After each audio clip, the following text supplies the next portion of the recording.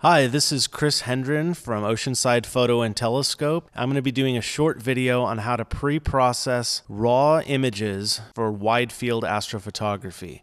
Now, I took these images with a Canon camera and a wide-angle lens, but this information is applicable to any DSLR that Adobe has the raw conversion data for. So this allows you to do basic, quick pre-processing on images where you maybe didn't shoot flat frame calibration, or it's difficult because of how large a section of sky you're talking about. I have everything preloaded here, and what I'm going to do is just select the CR2 files, which are the Canon RAW files.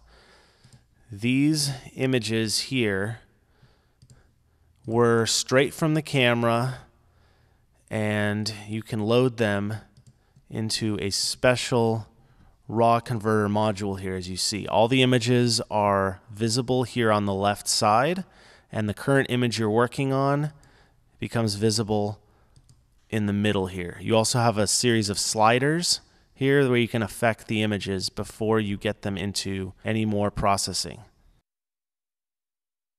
Make sure anything we do applies to all images, so I hold the Shift key and click, and you can see it highlights all of the images here. That means that if I click on any image and I adjust a slider here, the temperature slider, it affects all images the same. That's important because as you shoot, you're going to get different levels of light pollution as you're coming out of a light dome or going into a light dome, and you're going to have lighting characteristics change through the night. So very simply, I'm going to break this down. The first thing we go to is the lens corrections. If you go to Enable Lens Profile Corrections, it actually preloads them. It knows I had a Canon camera, it knows I have an 85mm f1.8 lens, and it automatically corrects distortion and vignetting. I don't even have to adjust it. All I have to do is click this on or off, and you can see the difference. So we want that to apply to everything. I then go to this detail one. I then adjust the luminance noise reduction to clean up the images. I usually use a setting of 25, and I slide the color setting up to 50. Now, this allows you to clean up darker areas of the image in comparison using 0. There's still grain there that's visible. Going up to 25, that noise is smoothed out right here. Lastly, I do an adjustment for exposure. Using the histogram up here, we want to dim the exposure a little bit. And then I adjust clarity, which is a useful tool for improving contrast. At this point, you're pretty much ready to go, and you want to go down to the Save Images tab. Before you do, make sure you have your settings to 16-bit per channel, and make sure you are going to be saving as a TIFF file uncompressed.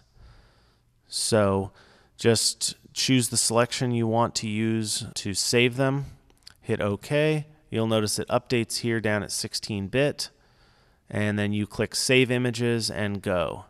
And that will then save all of these as TIFF files in the same folder and allow you to then stack them using the stacking program of your choice.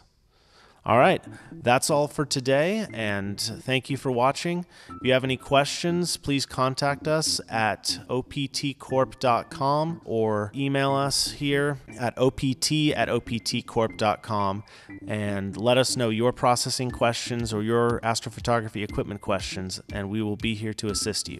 Thank you very much. Hey, this is Stephen Hendren from Oceanside Photo and Telescope. Hope you found this video both fun and informative. If you're still interested in expanding your astronomy knowledge, we have one video here on how to collimate a TPO RC telescope, and another video on how to do simple image processing from start to finish. This video that you watched is part 1 of 3 in a series. We'll be posting parts 2 and 3 on Friday and Monday, respectively. Be sure to keep an eye on this channel by subscribing. Don't be afraid to give a like, comment, and share this video with all of your friends. Have a nice day and keep looking up.